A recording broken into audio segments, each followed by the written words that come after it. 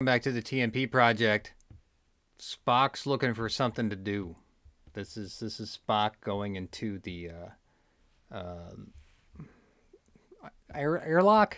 Yeah, he's going to find his spacesuit, and this is right before he gives the security guard the neck pinch, and that's it. And that's the extent of the usefulness of this card. So this was again a regretful buy.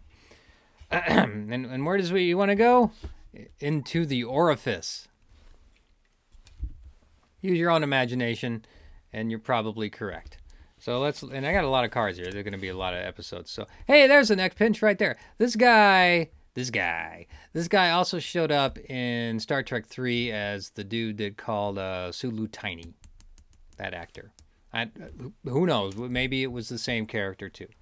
But anyway, so Spock gives him the neck pinch because he needs to get into the airlock and figure out what's going on. So, you know, again, Spock still senses the consciousness, right? He wants to see what this consciousness is all about. So he's going on his own. He's going on his own journey here. And he quickly approaches. Intruder nears. Reestablish. Blah blah. Who cares? So he wants a thruster suit. There he goes. So we take the thruster suit, and this card is called Exodus. How about that? Well, let's the cards be in. So there he is. The thruster suit is making the little noises, and there's the jetpack and everything. Very much in the style of 2001 Space Odyssey, obviously. So he dons it, and he flips up the panel, and there's this elaborate scene that was changed up a bit for the special edition, thankfully, because it's like, oh, look at this special countdown here. Let's just count all the numbers. And the nice, the original edition of TMP, we had a lot of synthesized computer voices doing things, and then that I think due to the influence of TNG, when Robert Wise went back to it in 2001, the year to redo it for the special edition, he got rid of a lot of the voices. Part of me misses that, but I think it runs a little bit smoother without it. So.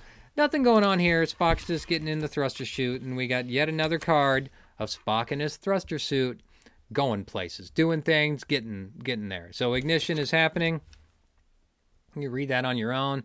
Oh, Sulu finally finds out, hey, somebody's taking a thruster suit. That's Spock. That's Spock. Get a fix on his position. And that's what we see. And then Kirk wants to go out there and see what's going on. So whatever Spock's motives, Kirk knows that it'll lead him to V'ger. And Kirk gets his thruster suit, and there are two, depending on what edition you see, there are a couple different interpretations of Kirk in the thruster suit.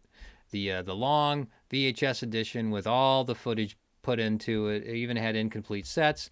On the end of the day, all Kirk does is go out there and capture Spock. And Spock gets catapulted back toward the Enterprise. So there's nothing Kirk's really going to do. Now, this is a place where we can talk about the memory wall if you want. Other people can do that justice. The original intention was for Kirk and Spock to go into they called it the memory wall and figure some stuff out, and it just did not land, and that's fine. So instead, what replaces the memory wall is all of this is V'ger stuff that we see here. Here's a good look from the 79 card of what the memory wall was supposed to be, now that I see it here. And this is the white suit, so this was Kirk's thruster suit. So ideally, and they did the footage. There's a little bit of footage out there in the extras. There's no audio to it. It's just two guys in suits that's kind of floating around. So it's not anything to watch. But this was the original idea of the memory wall beat. It just would not land. So there it is. So instead we get this, which plays better. I like this, and I don't know what you think, but I like it.